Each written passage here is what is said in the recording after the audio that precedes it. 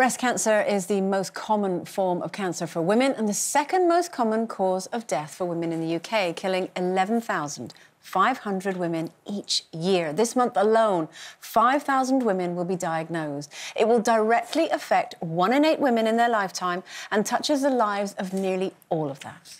So, whether that be going through it or seeing a loved one do so, as today's panel proves. Now, Linda, your sister, was diagnosed in 2015. Gloria, you tragically lost your daughter Karen to breast cancer. And Carol, you were diagnosed in 2014.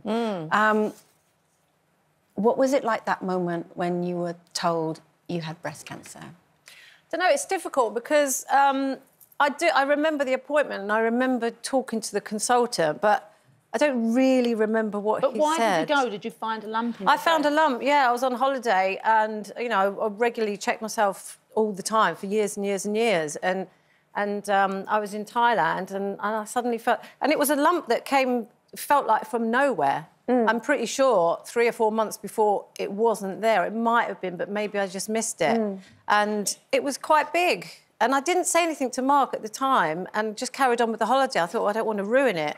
And as soon as I got back, I went to the doctors and I was diagnosed and tested and everything quite quickly. And when I went back to the consultant, I said to Mark, I don't want you to come with me. I'll go on my own. And he just said, OK. And I could see he was a little bit crestfallen, but I just thought I need to deal with this. Because in a way, in my head, I kind of knew it was going to be cancer. And when he spoke to me about it, it's a really strange thing because you can't remember what they say. Yeah. All you can hear is That's why you cancer. Need someone with you. Well, no, I don't know. It was just odd. It's a shock anyway. It's a bit of a shock, but at the same time, I wasn't surprised. So it wasn't that much of a shock. And I just thought, right, OK, let's get on with this. Let's deal with it. Let's find out what I can do and what can be done and everything else. And then I met Mark afterwards and I went, yep, it's cancer. And we went to the pub. And that was that. And then, you know, we just carried on. And honestly, life changed from that moment onwards. And it has to. It has to. Yeah. You get a new normal. That's your life. You know. Well, I want to say, I actually feel very proud to be sitting beside Carol. No, I do. I tell you why. No, I tell you why. You're an example of somebody who fought it in a very stoic way. You wanted to do it by yourself. And you know, I sadly lost my gorgeous girl 14 years ago. Yeah. And I just want to say to people that everything has improved so much since Karen died. Yeah, and, you know, she fought her cancer for 7 years, fought it privately, didn't want people to know. She didn't want to be thought of as a victim. That was her word, not mine. Didn't want people saying, there, are you all right? And, no, I didn't say And so...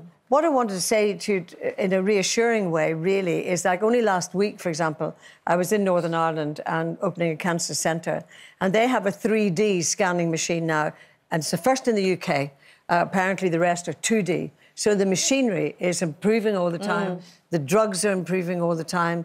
And yes, it's still a swine of a disease, but it, you know, again, more and more people are like surviving. You, yes, survived it well. So well done you.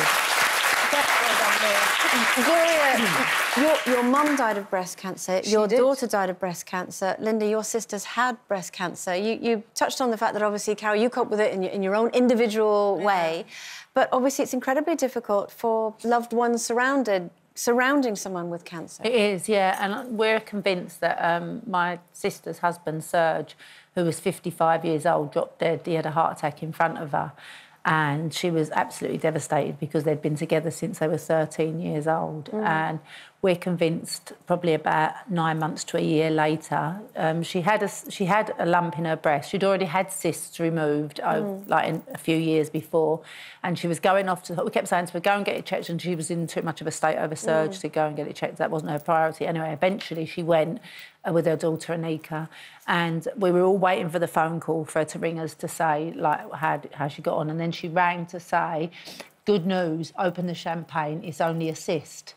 And then half an hour later, she rang back to say, no, hold on, they've found something else behind the cyst. So there was no champagne open. But she was the same, really. I mean, I don't think she was going through as much pain. It was more painful, the thought of losing her husband than the breast cancer, and I do think she would have coped with it better if Serge had have been there with her to help her through, But although she had all of her family around. Yeah. But see, you raise a very, you use family there quite a lot, and it's a really important issue about the people around you. Because, of course, it's most difficult for the person in the middle of it, but it's devastating for the family because you're watching. I mean, Karen was only in her 30s and when she got breast cancer. Now, I'm sure there were many young girls who had it. I didn't know of any young girl in the 30s. And so, therefore, it became, I mean, horrendous as a parent. And I used to waken up every hour of the night thinking, what will happen and how long and everything. And then one day, I thought to myself, you know, I could be under the bus before anything happens to her. So I had to do a head job on myself to say, stop it. Because something, and you might agree with it, something happens to people who are dealing with cancer. They seem to get an extra layer of bravery. Or a strength that really the family don't have, because you're just too worried watching. Yeah, you do. You do find yourself, like, reflecting, you know, this sort of confidence and strength to everybody else because they don't know how to behave. Yeah. And it's difficult when you think you might lose a family member. Yeah. And people start avoiding you as well because they don't know what to say. Well, they do, yeah. Well, I never thought for 1 second that I was going to die from it, but I'm sure other people did. Well, we asked Mark, your lovely Mark, what he was going through while you were going through this, and this is what he says. Before Carol, I'd never really known anyone who'd had cancer, so although I don't think I showed it, I was scared. It was strange because Carol never was, which made me even more determined to hide it. The worst thing about it was seeing her lose herself and her confidence, but I did my best to boost it when I could. It wasn't all bad, though. We came out of it knowing that if we could get through that, we could get through anything. Yeah, I love it. It gives me goosebumps. Yeah. Oh, bless him. I tell you, he really was a tower of strength. He used to make me laugh. He used to make me feel better. He used to tell me all the time that he still fancied me and everything, even though I had no hair. And you know, he was just incredible. Yeah. I mean, he was such a diamond. And if I hadn't have had him, and I'd had to go through it on my own because everybody else still has to go to work and everything else. And he went to work, but I knew he was coming home. I don't know. Maybe I would have dealt with it in a different way. Much more would have been more difficult, I think. And Gloria, you said obviously when Karen was poorly, you didn't know of anyone in their 30s who was going through something like this. I actually was on the phone yesterday to a lovely, lovely lady that I know called Helen. Hi, Helen. Helen is 39 and has very aggressive breast cancer.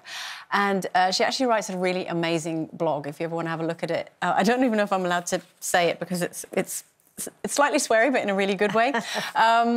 Basically, Helen has written about... I can say it, apparently. I can't find it on here now. What's it called? Titty Gritty. It's called Titty Gritty. It's basically what not to say to people when you know, when someone tells you that they've got cancer.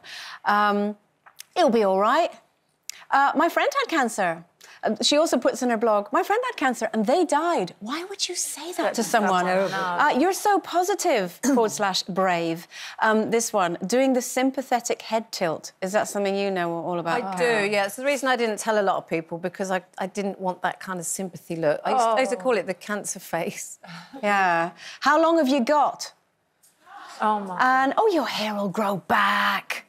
Oh, people do say that all the time. Well, of course it's going to grow back because hair grows. But at the same time, I know. Yeah. You know, people don't need to tell you. What should you say? What should you say? That's what you should do. What should you? How are you doing? Yeah. Are you all right? Oh, it's nice to see you. Yeah. You know, be normal. Be normal. People with cancer are still people. You know, they're not all victims or invalids. That, you know, they still have feelings and they still can talk normal stuff. And have a laugh.